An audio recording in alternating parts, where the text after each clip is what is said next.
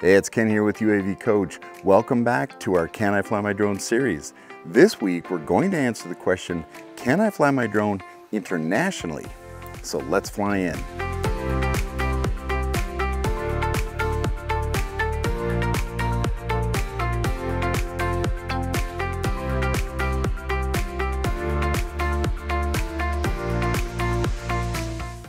A question that comes up a lot with my students is traveling with a drone and traveling internationally. There are a few things to know about traveling on an airplane with a drone, and there's also a few more things to know about traveling internationally with a drone. We'll focus mainly on U.S. citizens traveling abroad, but for those that live outside the U.S. who want to bring a drone into the United States, it is permitted, but keep in mind that you do have to comply with remote ID rules and either Part 107 or USC 44809. There are other considerations as well.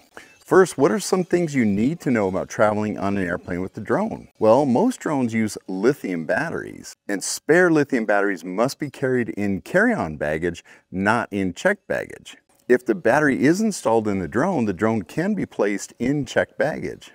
And keep in mind that some accessories like cameras and speakers, they may contain lithium batteries as well.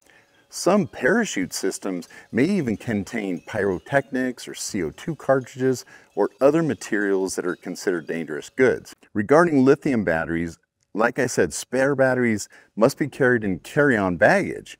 If your bag is checked at the gate, batteries have to be taken out, and rechargeable lithium batteries are limited to a rating of 100 watt-hours per battery. There is no quantity limit, but they must not be carried for sale or distribution, only personal use.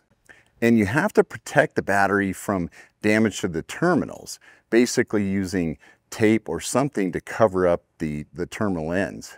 Now, for international travel specifically, all of the previous requirements apply, but you have to know that every country has its own laws concerning drones. UAV Coach maintains a master list of drone laws, which includes most countries. So see the link below. And drone laws can change quickly, so you want to make sure that you double check before you travel what the current laws are.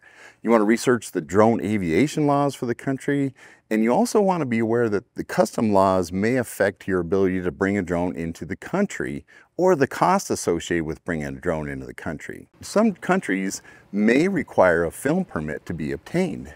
For me personally, I've traveled to the Central American country of Belize many times with my drone, and I can tell you that Belize does not allow foreign recreational drone flights.